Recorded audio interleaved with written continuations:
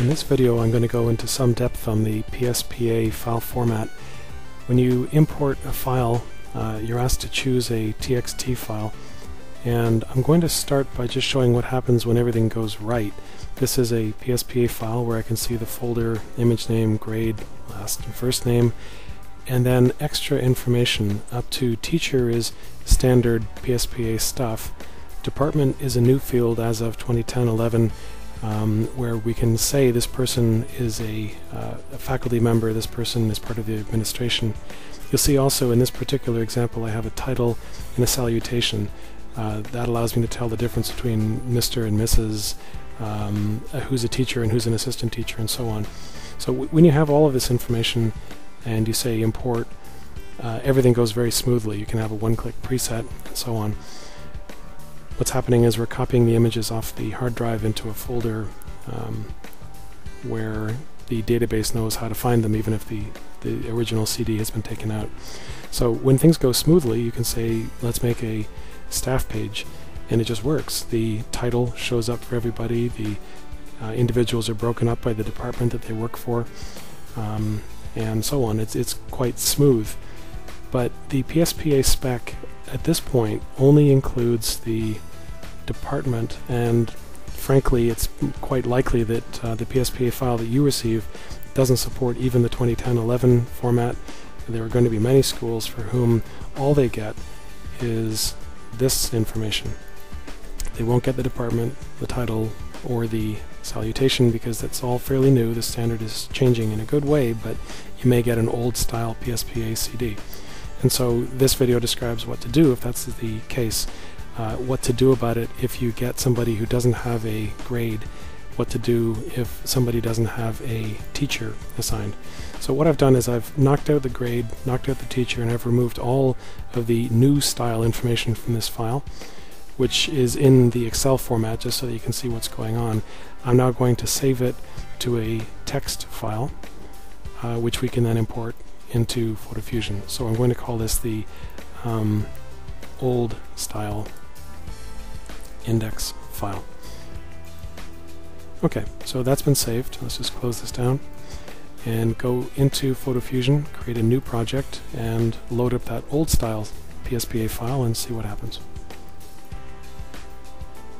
First I say click on the yearbook button. It asks what file would you like to load. I'll say the old style PSPA file.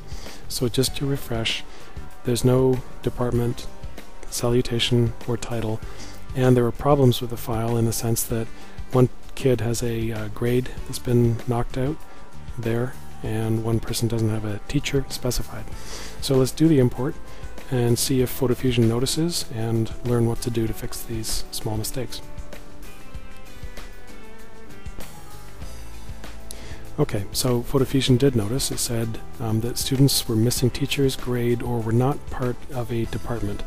And the department, as you saw, was quite critical to have one-click preset creation of panels. So let's go and fix these things. I'm automatically taken to the organizer where I see I have a bucket for the missing teacher, the missing grade, and department. So as somebody at the school, I would know this person. I would know that they don't have a teacher, but that's fine. I can drop this list down and say, that person is in Miss Derrock's class. This person here doesn't have a grade, but I happen to know that guy. He is in grade 12. And then we get to the missing department. Oh right, there's not a department set for anybody. So well, that's fine. We'll just take it in clumps. I can see that below this point everybody is a student. And so I'll just click on the first, scroll all the way down to the bottom, and shift click on the end, and choose Make Into Student. So what's happening is that all of these individuals have now been tagged as in the department student, given a priority which is low compared to teachers, and put into a group called Student Pages. So we're doing okay. By the way, this organizer showed up in details mode. You can change the mode. If it doesn't look like this when you start it up, just change the details like that.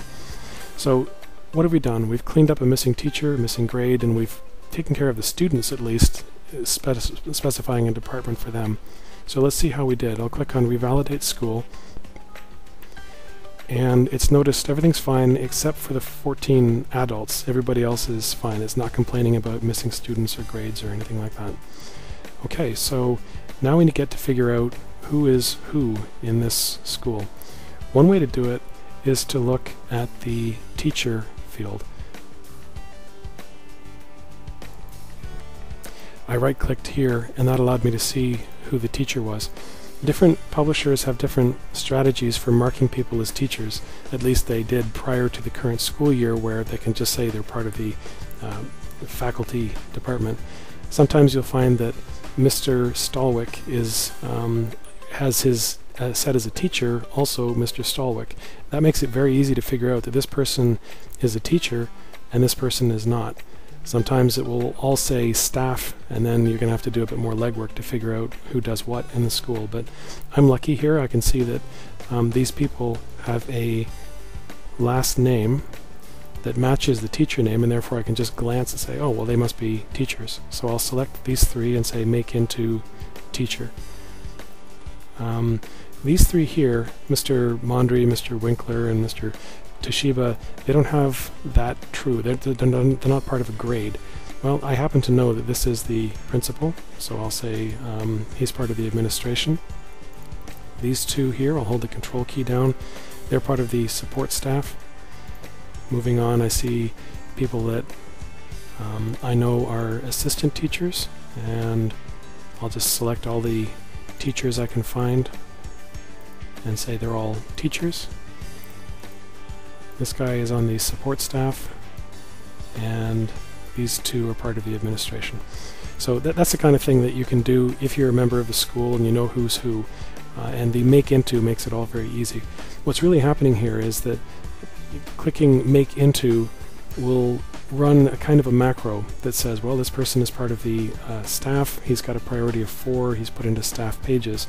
This person is the I happen to know that he's the vice principal. Maybe I should be setting that. I can say he's the VP. This person is also a VP. These ones, because I said they were teachers, they got a teacher title automatically. So we're doing okay. We've filled out a bunch of stuff, and if I say revalidate the school, it's going to go through and find, okay, everybody's got a department, a grade, a teacher, all is well. And what that means is that when I say go and make a staff by department page, it just worked. Now you'll notice that we don't have a title for some people. Mr. Toshiba, for example, doesn't have a title. And if we go down here, it looks like I've actually made a mistake, that these two should be in the staff section. So let's make a few corrections. I'm going to go and find all of the people that are currently in the faculty,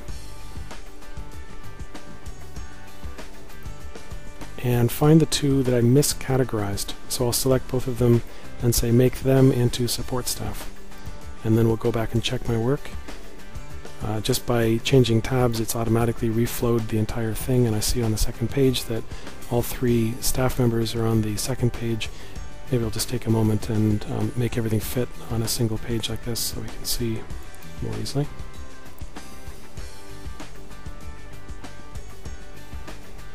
Okay, and I'll also increase the label size so we can see what's going on. Okay, now I don't have a title set for several people, so I'll go back and fix that up. One way to find people without a title would be to say, just go into details mode and show me the titles. And now I can just sort, and I see that these guys don't have a title set yet. So we'll call him the bus driver, and we'll call him cafeteria. And is there anybody else that doesn't have a title set?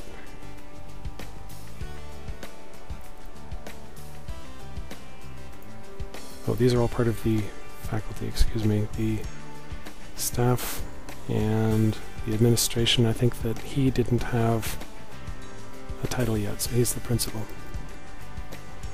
Okay, so going back, we'll check my work. Everything reflows automatically, and I see that we have titles set for everybody, and that guy doesn't have a title, so we'll just go and look for, I'll just say show me everybody and look for the one who doesn't have there, a title set. So this is the crossing guard.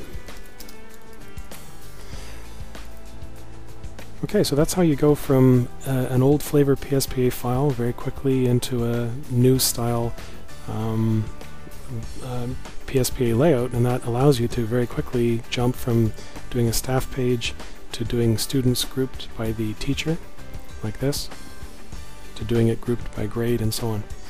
So I showed a couple of things about moving people from one classification to another. Let's go back and see some other common scenarios. It's often the case that somebody missed photo day and needs to be added in. So let's do that. Let's go and find, on my file system, somebody who missed school day. So let's say that this is the kid who missed school day. Here, this one. I'll just select the individual and say Add Student. By clicking this button, they're copied into the same location as all of the other kids that were on the CD, and they're showing up here in the Added Students bucket. It's important that you go into this bucket and select the individual in order to fill in more information for them, because there are actually two copies of this photograph now. The original one on my hard drive, and then the copied version that is alongside all the other students in the PSPA database, and the attributes that we're about to set on this student need to be set on the right copy. So we're now looking at the right copy, and if I say he's a student, right now you can see there's nothing set for him. We don't know his name, grade, or anything. I'm going to say he's a student, and he is in grade 12 in Miss Darroch's class. His last name is Aardvark. I just want him to show up at the head of the class. And his first name is Adam. That should be enough information for me to go and see him at the head of the Darroch class. And it worked out. There he is. He's after the teacher and the assistant teacher because they have a higher priority. How do you set priorities? How is it that the teachers are showing up ahead of the kids? That's because, if I just go back to the this individual here, by making him into a student, his priority was set to 5 automatically. And I can change that. I can say I'd like him to be even ahead of the teacher. I'll give him priority 0. So he'll be at the very top of his section. So when we go back to the Create tab, we see that worked. He's been pulled up to the top. So that's how you can reprioritize people.